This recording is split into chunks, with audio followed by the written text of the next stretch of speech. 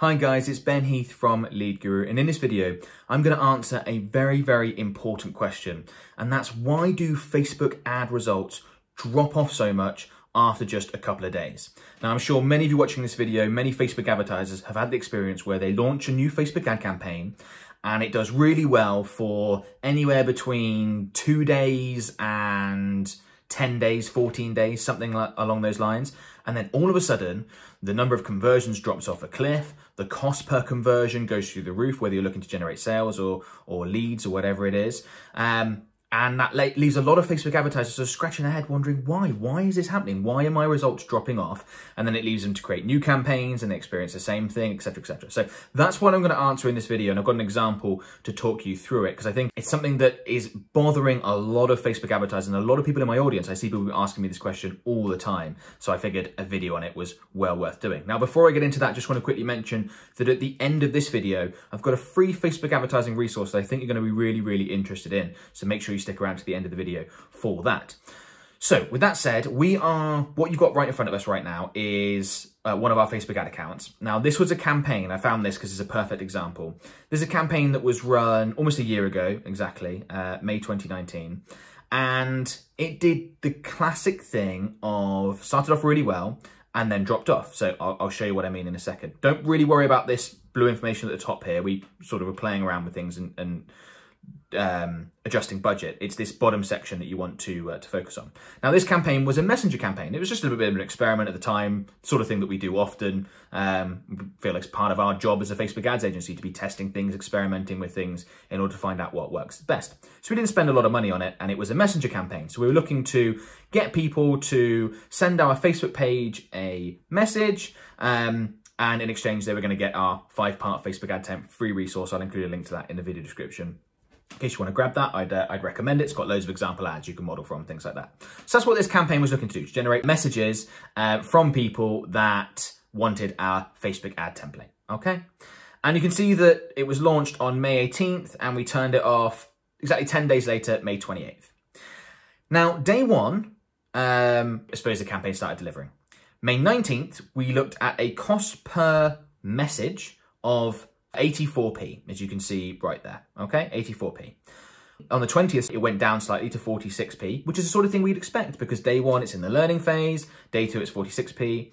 Day three, it comes all the way down to 29 pence. Again, learning phase is working its magic. We're really happy. Day four, which is now the 22nd, is 29 pence again. Day five, it's even lower at just 14p. Day six is May 24th, 34. The next day it's 40p, the day after that it's 37. So starting to raise a little bit, but not too dissimilar to how we started. We're perfectly happy with this. And then on day 9, it jumps all the way up to £1.67. And on day 10, it jumps all the way to £4.41 and we turn off this, this campaign. So what's going on there?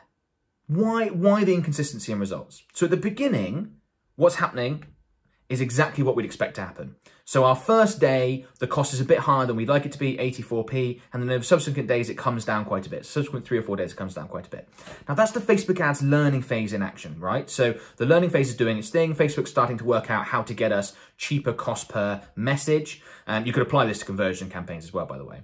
And that runs nicely for a week, and then it all of a sudden starts to take off. Now, what you may find when you run Facebook ad campaigns is that you have a slightly shortened version of this. So this happened over 10 days. This might happen for you over 4 days, 5 days. But why is this happening? Now, we have, I would say, a leading theory that we're pretty confident in. A lot of this stuff we can't be 100% confident because we're sort of filling in the gaps based on the data that we see. But basically, when you first launch Facebook ad campaign, Facebook has a huge amount of data on people that have and haven't interacted with your business previously. Now, just to be clear, this campaign was only sent out to cold audiences, not warm audiences. When you put a Facebook ad campaign out to cold audiences, there's a good chance that a proportion of that cold audience are people that have actually interacted with your business before. They are warm audiences. So let's say, for example, you sell well, let's take this example. So we're advertising to people that are interested in Facebook advertising because we're advertising a Facebook ad template. Now, there's a good chance that when you just take an audience of people that are interested in Facebook advertising, that some of them have had an interaction with me and my business online in some capacity. I mean, we have a Facebook group with more than 30,000 members. I have a YouTube channel that does over 100,000 views a month. Our Facebook page has 135,000 Facebook page likes. So for us, there is a very, very good chance that some people have had an interaction with our business before. Facebook knows that. And even though we've only set up cold audiences within our ad sets, Facebook is going to put our ads in front of people that they know have interacted with our business first, because they know that that's going to get us the best result. And it does.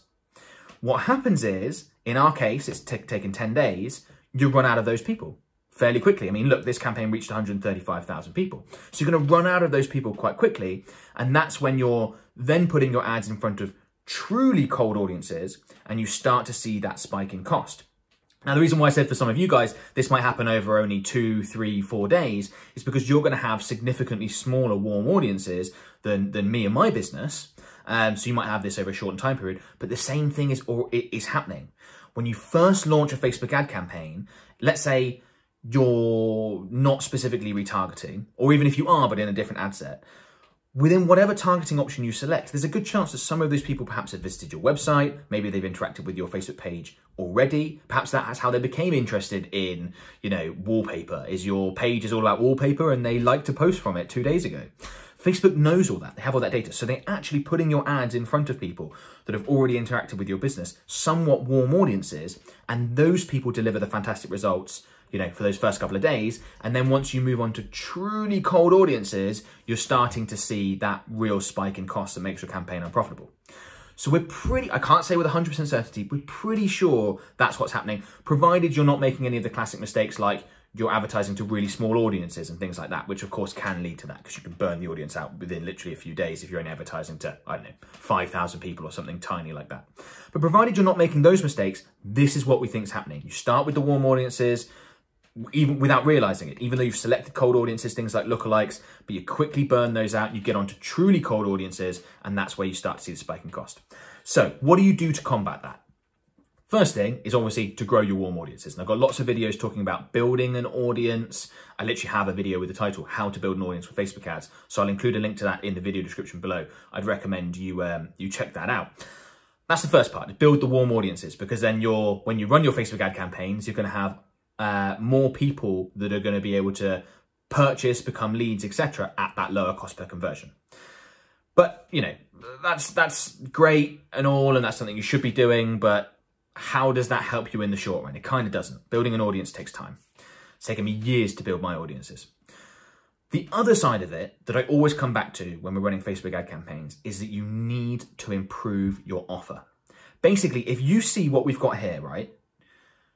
Really low cost per conversion at the beginning and then a spike. What that means is your offer is good enough to generate you customers from your warm audiences, from people who've interacted with your business before. And I know in this scenario, we're only targeting cold audiences, but remember, some people in those cold audiences will actually have interacted with your business, most likely.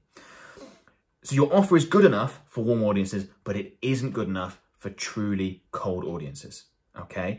So you need to improve your offer so that truly cold audiences, people that have not interacted with your business at all in the past, purchase, become a lead, etc., just based on one ad interaction. They don't have to visit your website, followed your page, any of that sort of stuff, okay?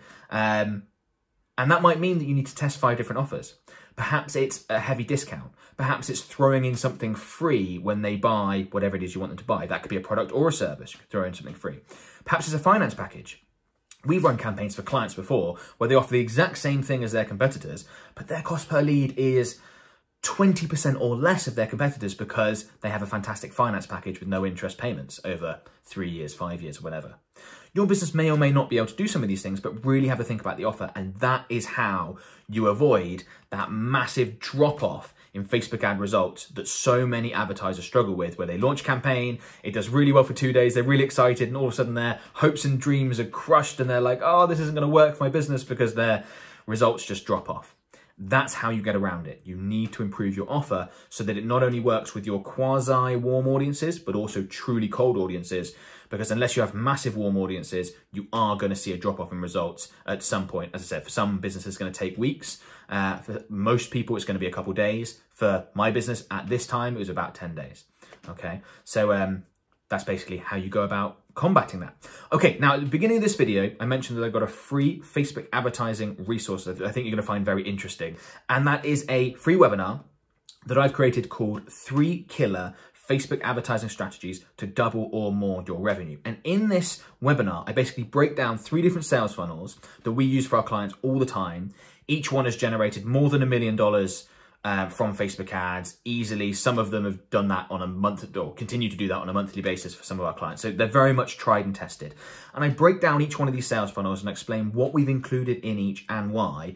So if you're looking for better results with Facebook advertising and you want to model from a process, a structure that is proven to work, I'd strongly recommend you go ahead and watch this free webinar. There will be a link in the video description, completely free. It's about 60, 70 minutes long. It's probably the best content you're going to watch Facebook advertising wise. So strongly recommend you check that out.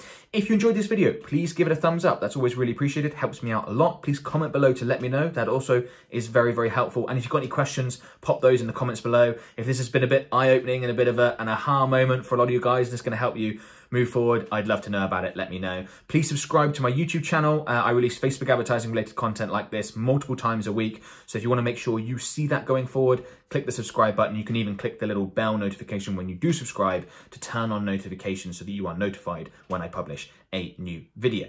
Thanks a lot, guys. I will talk to you soon. Bye for now.